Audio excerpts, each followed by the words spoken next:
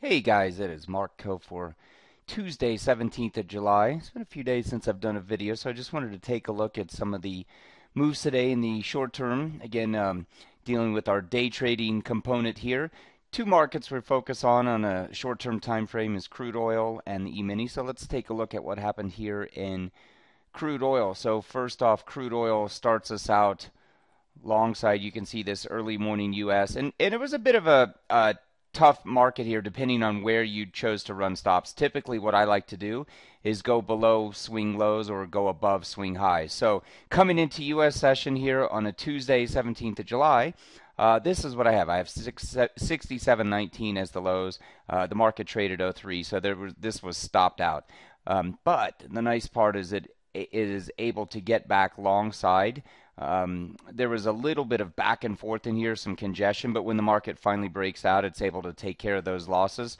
So it gets us back long side, takes you up, and you can see again what I'm using for the signals here, buy or sell count. So buy count gets you long, that one stopped out. Gets you back entered into it, which again then takes about a 50, 60 point move higher and then gets short. And so as we get into late U.S. post pit close here in crude oil, the market is short from 23, currently trading about oh 06. So continuing to add on, but nonetheless, positive day. E-minis a little bit different. E-minis experienced a pretty good run to the top side. So the E-minis started out the early U.S. morning. Before I was trading, started out long. It ends up going back short side. And again, what I'm doing in terms of stops, working swing highs or swing lows in terms of stops. So there was a short signal that existed here from 93, stops out at 95. So you give up about 2 points there in the stop, and then it picks back up with the buy count, and it was able to capture that little over 15-point run. So 15 per E-mini contract, so about a $750 gain. Gets you short at 130 this afternoon at 28.12. Market currently sits at 10.5.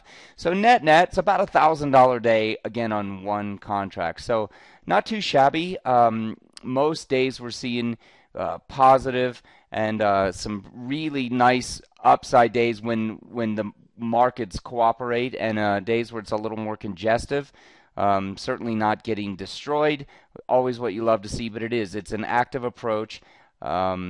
It's something we're doing during the U.S. session, and if you haven't seen it, check it out. But it's been nice to add this component, the day trading component. A lot of people are starting with smaller accounts, so it gives you an ability to at least participate on a one contract setting and be able to focus on markets that have some volatility. So as I said, profitable on E-minis, profitable on crude oil, and we'll look for activity on Wednesday and see how that treats us. So for Tuesday afternoon, it is Marco, and cheers.